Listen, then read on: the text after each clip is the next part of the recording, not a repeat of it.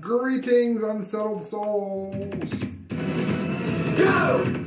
Sam DeGangi welcoming you to the correct views. It has been brought to my attention the lighting issues. Again, this show went from about to do nothing to becoming a paid contributor to Opera News, literally overnight. I have gear actually that I'm ordering that's going to be sent here. I can highlight me and then I can highlight the screen. But it's very hard for me to highlight both with the camera that I have now. That is, fortunately, about to be changed. In the meantime, we still have all the factual news that you come for. But I just wanted to mention that is going to be changed. I'm going to be reading this a lot. Right off the screen. The reason for that is that I wrote it. And I think I already have it pretty concisely in written form now. And I don't want to try to reword it for this. But I am going to be reading a bit quickly here, because I want to get this all in the 10-minute segment allotted for this part of the show. So if I read a little faster than normal, it's not due to a lack of professionality, I can assure you. While many parts of the world are, by the way, it's called, it might save your life, what to do and not to do if a bomb goes off. Because now, we don't have prudent leadership anymore. We don't know that we can actually count on those sorts of things. This appeared on Vocal Media. I'm not a real big fan of Vocal Media, but we'll go with it. While many parts of the world throughout different eras of history have had to worry about terrorist attacks to some degree or another, and it is said that this was one of the reasons for the Crusades, it is within the last 25 years or so that the problem has reached proportions where it seems that an attack could come at any moment and at any place, regardless of where on Earth they may find themselves. I wrote things like bomb explosions and car detonations are sadly not just something that happens over there or at some distant land and has been at war for centuries. Rather, such a horror could happen in any block, in any mall, at any concert, etc., etc. With that being true, the answer isn't to live in fear or have our lives closed away, quivering every time that a firecracker goes off, shuddering if a car backfires, or being afraid to enjoy one's existence. The answer isn't to allow those who spread terror to win by forcing everyone to live in terror with which they wish to blanket the whole world.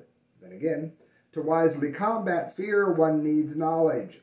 So what should a person do if they are unlucky enough to be in an area where an actual explosion, bomb, or a like attack has taken place? Well, to begin with, do not touch your eyes! This one golden command is perhaps the single most vital thing that a person can do in the event of an attack, and one of the hardest to heed, particularly in the event that an explosion has dispersed agents which burn or itch the eyes. I've had that happen once. The common human instinct is to put the hands to the eyes in such a situation, but in this case, such an intrinsic can be the difference between sickness and recovery, life and death. This is because if the explosion is nuclear, chemical, or otherwise is dispersing harmful agents, many times those agents do not cause the sort of damage on the skin that they do once entering the body via the eyes, nose, mouth, or through other means. It is important to note that many chemicals, as well as often cancer-causing nuclear agents, once they have entered the body, can never be removed. Therefore, do not touch one's own eyes in the event of an explosion. This also means to not drink, eat, or otherwise ingest anything for any reason, even to dull what may be substantial post-explosion pain, until cleared to do so by a medical professional, even if the incident took place a distance from where one may have been at the time of the attack.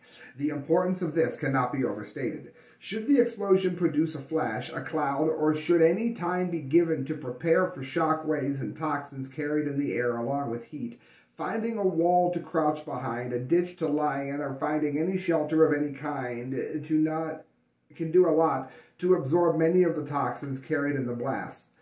Of course, this also works to limit the person's exposure to flying glass, metal, shrapnel, and other debris.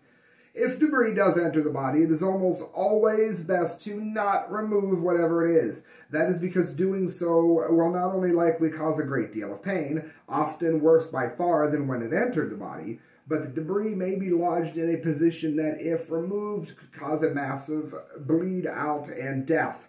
Many people who would have otherwise made full recoveries have met their woeful ends by overlooking this wise advice, both on the battlefield, I wrote, and elsewhere. Furthermore, unless the situation simply demands otherwise, such as the victim is laying face down in the water, it is never wise to move someone who has been felled by an explosion, or virtually any injury for that matter. This is because it is possible that a neck or spinal cord injury could be in play, and moving the victim without training could cause further damage and pain, perhaps even paralysis. My dad was a nurse. I used to hear him talk about that a lot, because I was a skateboarder. He was worried I was going to kill myself. It is also important for a victim to not allow anyone to needlessly move them either in such a situation. People may rush to one's aid and, knowing no better, cause lifelong damage just by trying to help. Even if the feeling seems to be lost or limited in the extremities, oftentimes these injuries do not mean that a permanent state of paralysis is a certainty. It is not uncommon at all for the feeling to return once proper medical attention has been given to an unmoved victim. If the explosion is found to be nuclear of some kind, which can be accomplished without a mushroom cloud if a dirty bomb, which is a regular bomb mixed with nuclear poisons which do not fission, if that's been determined, the nuclear poisons, which nuclear poisons are in the environment needs to be ascertained as quickly as possible, as well as finding out what levels of the nuclear threats were or are present. That said, there are a few most always certainties, I call them, and that a person will want to do if the attack was thought to be involving nuclear elements. While only a doctor can be sure that any given treatment will be useful for any given person in any possible situation, bentonite clay is famous for being able to take at least some of the nuclear elements and clear them from the body. The clay also is thought to hold the elements in the body until expelled, pooped, thus preventing them from peppering their damage down the body's intestines on the way out. Having proper calcium levels will prevent some of the nuclear elements which mimic calcium from being taken into the body, since the body can confuse deadly strontium-90 with healthy calcium. If that happens, it can lead to bone and other cancers. Likewise, potassium iodide will also be helpful for similar reasons as it relates to the thyroid. Concerning the moments after an explosion, it is important to remember that another human instinct also needs to be met with a bit of caution: the need to help those injured. Please listen to this. Let me know in the comment lines if you listen to this. Sadly, those who set such bombings often do so in the vilest and most nefarious ways in order to ensure the maximum number of injured or dead. In this case, it is normal, for example, to have a car bomb explode on a busy street or a marketplace, and as those who rush to help the injured nearby, or who just want to see what the commotion is, as they get close, they are met with an often bigger detonation. The second bomb is designed purposefully for this reason, and so be aware of it should the horror arise. It takes out first responders, it takes out police officers, and those helping. In closing, I wrote, while there are a myriad of other things which can and should be known about how to react in the event of a terror attack of some kind, if nothing else, these basics will see a person through a lot of hardships and therefore should be called to mind, and then life should be lived.